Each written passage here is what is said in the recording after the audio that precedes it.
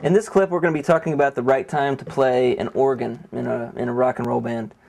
And I think the answer to that question is just about any time, because a Hammond is a big, heavy thing. To get a real one out there is difficult. To get one on stage and to be able to play it, like I said, unless you have roadies who are going to carry your piano as well.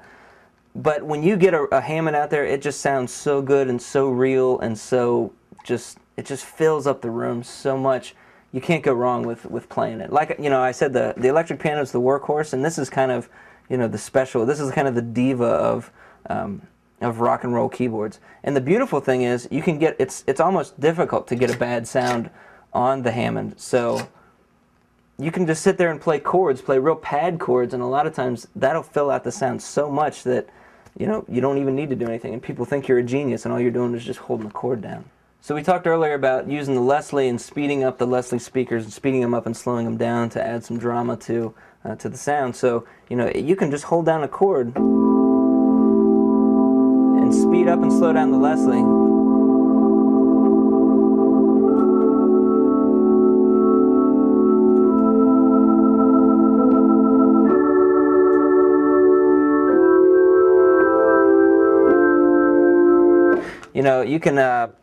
You can get a lot of drama out of that with just playing a few notes.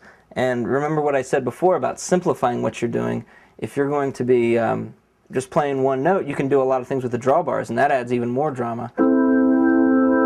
So let's say, for example, you're going from like a really big chorus down to this section right after the chorus where you want everything to get really quiet. So you can go from all these down to, I'm going to push up these drawbars. So.